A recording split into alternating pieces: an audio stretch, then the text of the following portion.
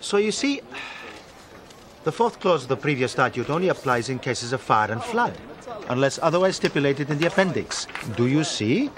Not clearly. I'm not sure I can explain it in simpler terms. Surely this can wait until after the election. There's no point learning all this if I lose. You will not lose. Be very sure of that. There are other candidates. I believe I warned you about mocking me. Forgive me, sir. I had thought you understood the system. The other candidates are straw men. Straw men.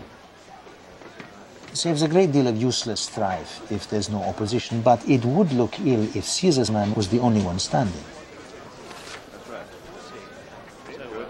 These facts disturb you somehow. The elections are sanctioned by Jupiter Capitolinus. They are sacred. Caesar also is sanctioned by Jupiter, is he not? By augury, by triumph, by acclaim of the people. Anything he does is sacred. In a way, he is a demigod. For one day only. For the rest, he is a mortal man like you and me. Mortal or not, he's trying to save the Republic. By corrupting the elections.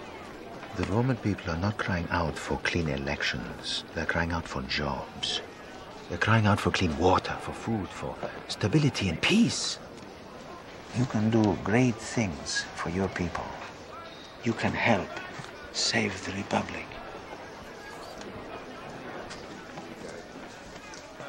Or you can go back to your shop and resume selling mutton and pig. You have dirty hands but a clean conscience.